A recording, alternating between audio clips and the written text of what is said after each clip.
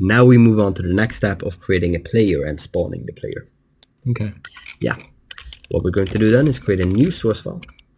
We go out of here and create something new here called myplayer.h and then myplayer.cpp. We'll simply add some dummy things here to make it compile.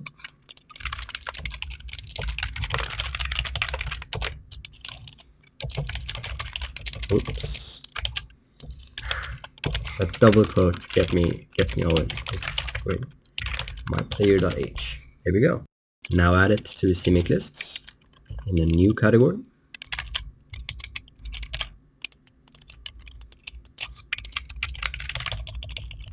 Let's expand that a bit.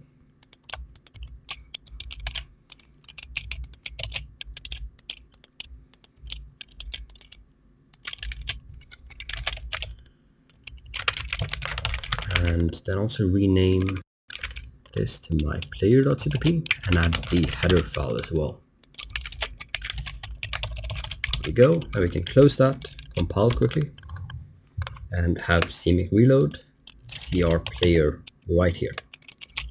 What we'll do here is implement a new class called CMyPlayer and also include iSimpleActor.h, which we had right here, implementing the pure virtuals that we painstakingly had to implement ourselves for game modes. Oh, it wasn't that many.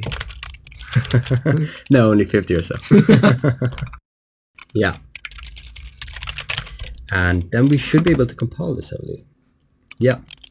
So there's no logic in this actor at all, and it's not registered, but we would be able to utilize it later here. But quickly, let's just register this. So we include gameplugin.h and utilize the iEntity registrator once again. We create our registrator, actually making a class, cPlayer registrator, public iEntity registrator. Whoops. Okay. Virtual void register override, and then here we would then register our player. I believe to do that we need to utilize the game plugin interface, or the game plugin class, that is. Sorry, cgame plugin register entity with default component, the default component being what do we call it? CMyPlayer, with a name called just player, and then we can compile this.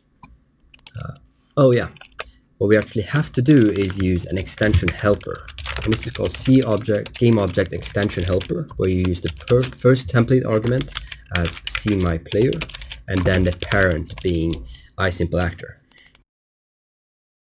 This is a legacy implementation that actually helps support multiplayer functionality. This will go away in the future, but for now you need to use the gameObject extension helper in order for this to compile. There we go. And now our player is registered, and we could theoretically spawn that through the game rules. So let's try that. What we want to do then is simply create an actor by acquiring the actor system. System equals gn pgame framework get iActor system. And then what we'll do is we will simply create actor on this, where we're passing the channel ID that we already have from onClient Connect. Name our actual entity. In this case, it doesn't matter what we call it. We could call it MyPlayer. I like the name. Yeah, let's do that. Let's call it Colin. It's a great name. And then the actual name of the entity class we want to spawn. This has to match exactly what you specify here. Then the parameter here is the position we want to spawn at. Let's just say 0 for now. The rotation, let's go for identity, default rotation. And the scale, which we'll just set to default being 1. And that's all.